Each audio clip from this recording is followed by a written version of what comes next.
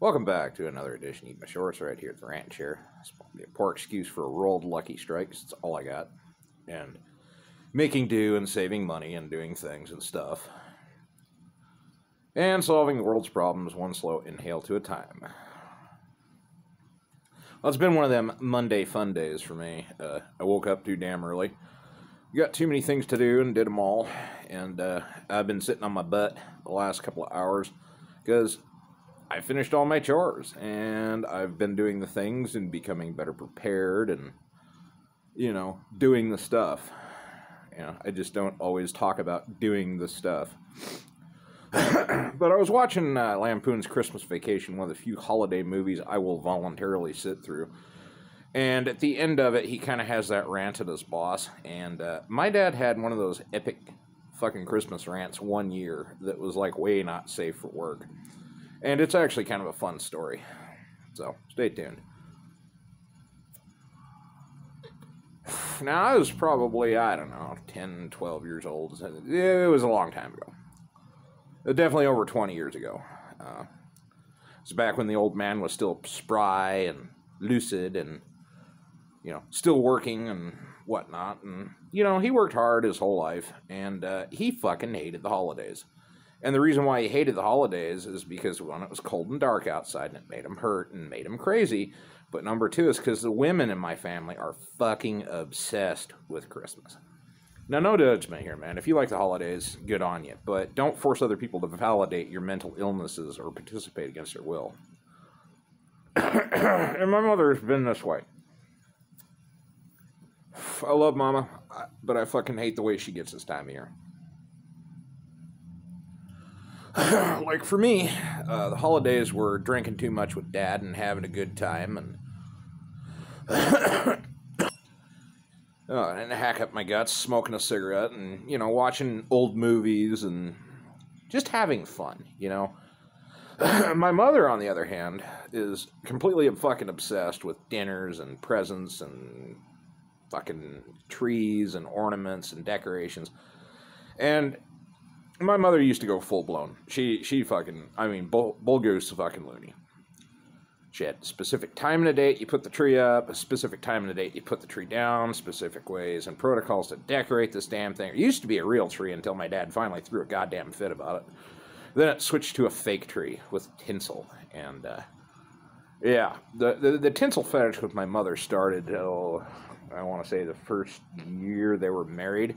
They were actually living in Pocatello by my aunt because my dad had a job and he had to move out of town for it. And it was cold. It was goddamn cold. It was like 20, 30 degrees below zero on Christmas Eve in Pocatello, man. And my mom was in nurses training still. She's pregnant with my oldest sister. And what happened is, they were broke. And I don't mean I work at Walmart and I make no goddamn money broke. I mean, they were as broke as I was when I was fucking homeless, maybe broker. They had a kid on the way, just freshly married.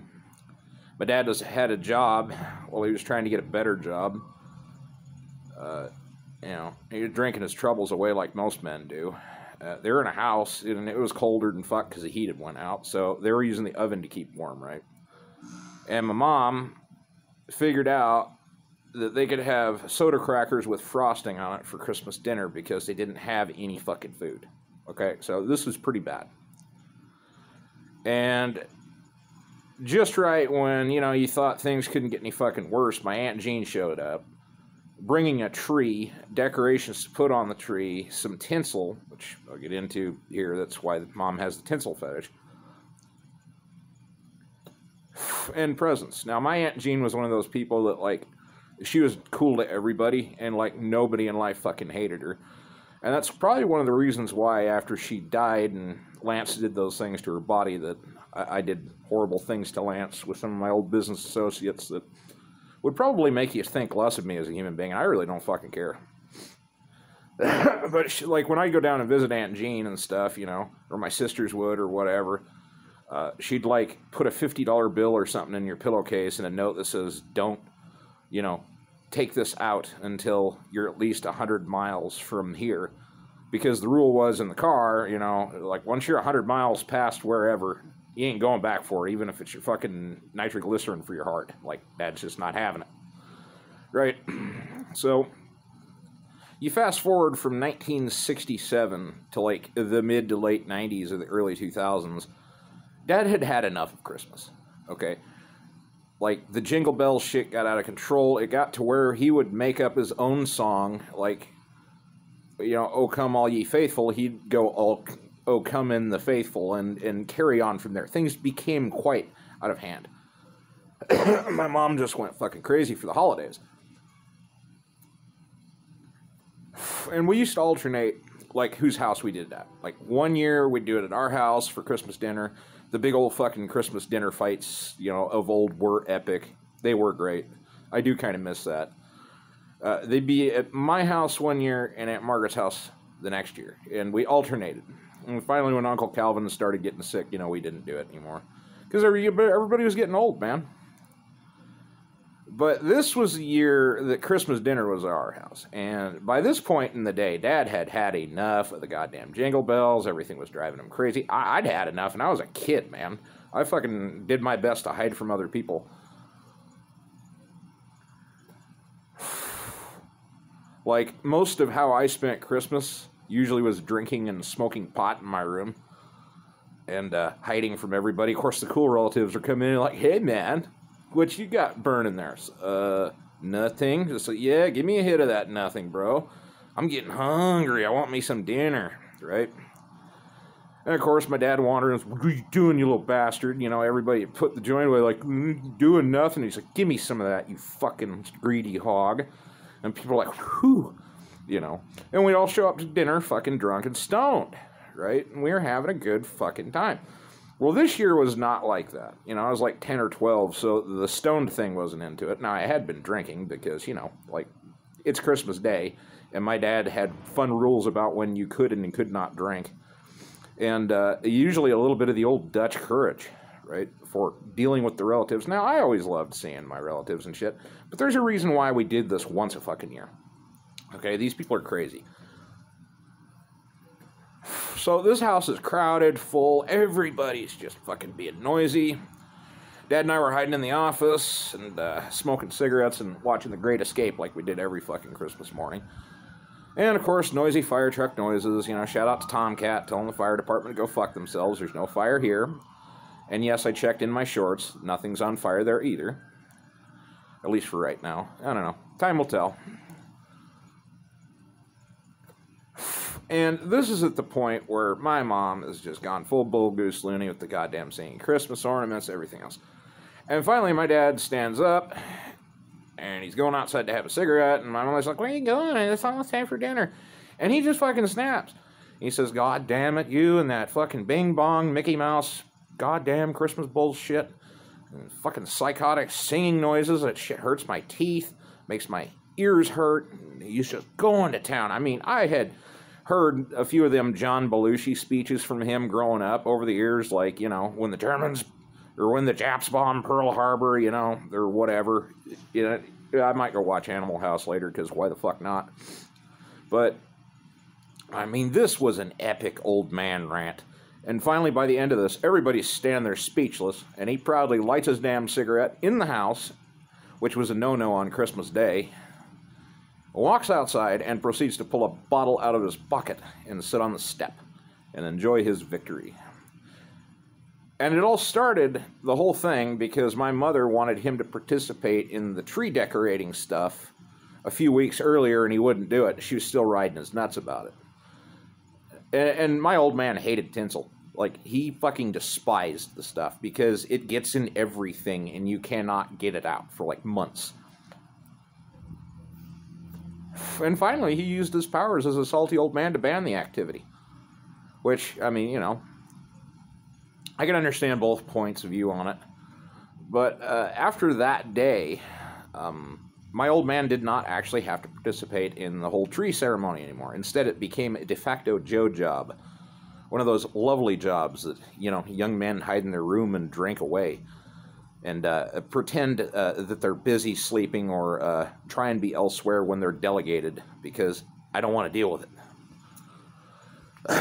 But yeah, I'll never forget that old man. He had steam coming out of his ears, man. His fucking mustache just about lit on fire. He was that mad. And it's just a little thing that fucking set him off.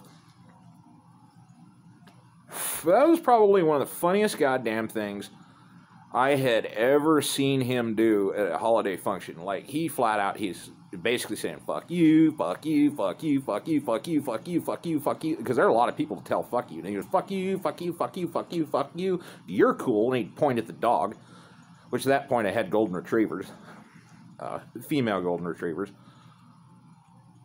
You know, because I was a kid and I didn't have the Rufus yet, because he wasn't a thing. And, you know, he'd get to telling everybody, fuck you, and whatnot. And he'd get through about 50 people without dropping a beat. Like, this is the most lyrical swearing I'd ever heard in my life. Like, this rant probably was one of the turning points or stepping stones in my pivotal young developed mind. Like hearing a drunken, salty old man tell everybody to fuck off in the tune of A minor. You know, it was one of those moments that you had to really be there to soak in. And that is one of my happiest holiday memories, actually. Let's see. I might do more holiday-related videos as the mood strikes my fancy. You know, I always like getting my fancy tickled. The problem is you know, just like when your second wife dresses in a schoolgirl outfit and you know something is up and they have foul intent and ill will planned, and they tell you, it's okay, dear, you can pull out, you know, in Spanish because they didn't speak a goddamn word of English. Well, I don't think she did, although I wonder about that. And then proceeds to do the Polish leg hold on you and until it's, you know, you just can't get away and it's too late. And then you've both had the time of your life, and yet you're fucking terrified because she's not on birth control and you ain't wearing a condom.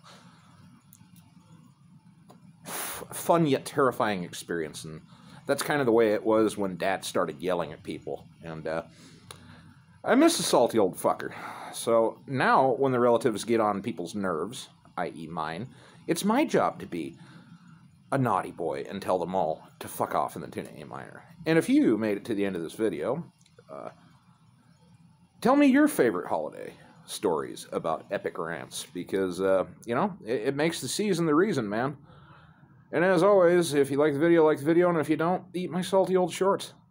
I'm gonna go watch a movie.